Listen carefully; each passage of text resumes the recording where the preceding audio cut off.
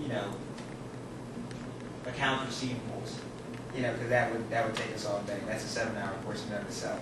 But and the different ways that you can do it. So right now we just take the numbers pretty much as a given, and these the first 3 years that are listed here. The reason they go from 2000 is that it's an actual company. It's for CBS, actually. So these numbers aren't millions, you know. And so, so if you were to look on their, you know, on their financial statements for the year 2000, you would find, you know, they did, you know, just over $20 billion in revenue, right? So all those numbers are given, and then the projections were made just making, you know, certain basic assumptions, you know, about the growth in sales and, you know, and things like that. And so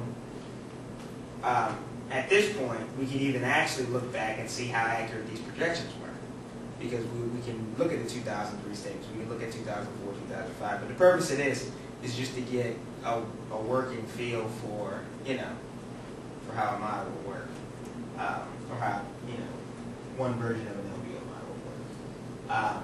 So again, the major 3 statements are hard-coded. The DCF, you know, is here just to sort of give you a feel for this valuation method that we discussed. We're not going to spend as much time on it, just because a lot of this stuff can be done without a DCF. You just need, you know, you just need to have a feel for what the cash flows are going to be. But you know, not necessarily the discounting. But because we did discuss it, and this is an important aspect of valuation, you know, I thought it was, you know, relevant that we include a model that's drawn off those same financial statements. So the DCF is drawn off the financial statements, and a lot of the basic information for the LBO model is drawn off the DCF. So let's just quickly start with just going through some of the elements. The income statement. That this is just set up, you know, like a standard public company income statement would be. And again, you know, when you guys are building models, that's going to be the idea, is to be as standardized as possible. You know, so, because like I said, a lot of times when you are in a situation where you're modeling at all, you're dealing with a situation where somebody brought you in to do something that they either don't like to do or are incapable of doing. So let's say, well, we need somebody who can, you know, who's good at financial models, so, you know, they can, who's good with Excel, so they can put valuations on a company. So what they're going to tell you is to value a company. They're not going to give a lot of guidance, you know. So either it's going to be that on one extreme, or the other extreme is that you'll be working somewhere with templates, right? So the reality is that, you know, if you go to work for buyout, you know, for one of Lehman Brothers buyout funds, they're going to have models already, right? They're not going to expect you to build one from scratch. They're going to expect you to have the capability and the understanding of a model, you know, where you could if you had to, but nobody really would ever in practice. You know, I mean, there's just going to be 1,000 templates that are floating out there that are specific to the specific industries that you guys are working with, you know. Because again, every model is not going to fit for every company. So again, you know, the thing now is just to be able to understand the thinking behind the different elements of the model, you know.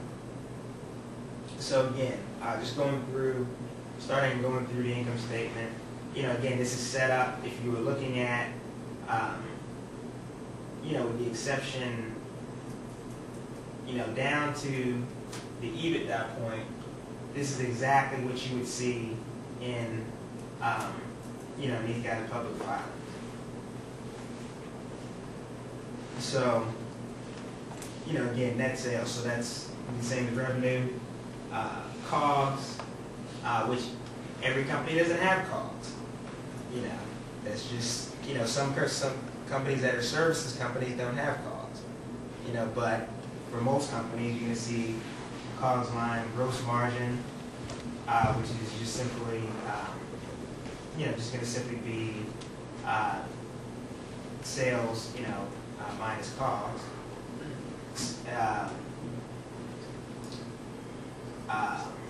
General administrative expenses, sales general administrative, so anything, paying a sales force, keeping the lights on, paying for phones, these kinds of things.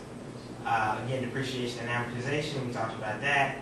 Every time you write down an existing asset that has to go somewhere, so that's going to be in that line. Then you're going to total up the operating expenses here, and then get operating profit. And again, even. So, that operating profit, like even the name of it gives you a feel for how that fundamental measure, the operations of the business, so that's before all these other sort of non-standard things, And so that's going to give you your earnings before interest, tax, and depreciation. So the fundamentals of the business. You sold something, you spent a certain amount of time for raw materials or whatever you spent to get in it, you spend a certain amount of money selling it, And so for a lot of companies, this number is negative. So that means that the fundamentals of the business, regardless of what they're doing financially, the fundamentals of the business are off or haven't become profitable yet if it's an early stage company. So in any case, coming below that line, we subtract off things like the interest expense, and we deal with any unusual items. So again, these are important from the standpoint of that they're not fundamental to the business. So let's say if a company sells a whole division off, right? They can have a huge positive number under unusual items, say in SG&A or whatever, right? But that's not reflective of their business doing well that year. They sold something. That's a financial or, sort of accounting move. That's not an operational move. So that's why you can see we just add that depreciation back and go with EBITDA. Because companies can do weird things to affect, to affect those other areas. They can do weird things to affect their taxes. They can do weird things to affect the amount of interest they pay.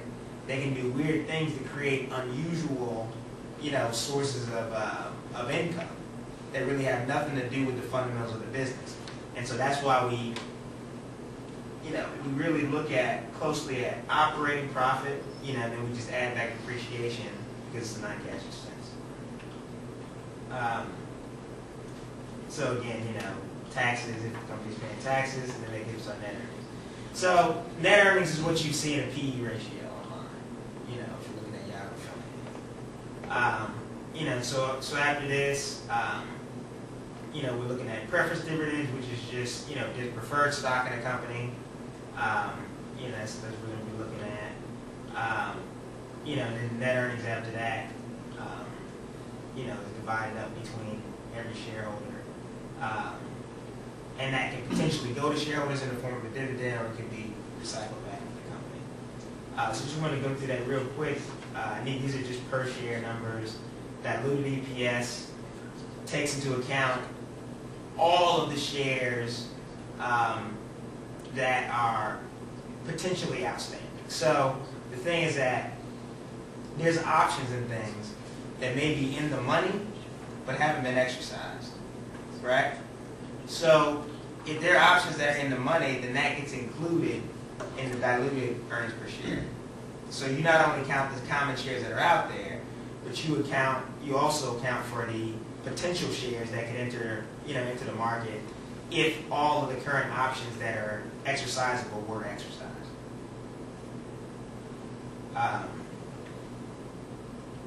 Question. Yes. Why do you include the goodwill adjustment for diluted EPS? On, you mean here? Yeah, or